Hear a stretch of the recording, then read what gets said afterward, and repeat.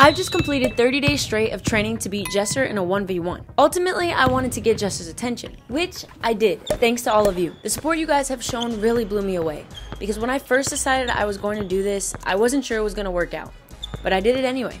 And after endless hours of filming, training, editing, responding to all of you, we did it.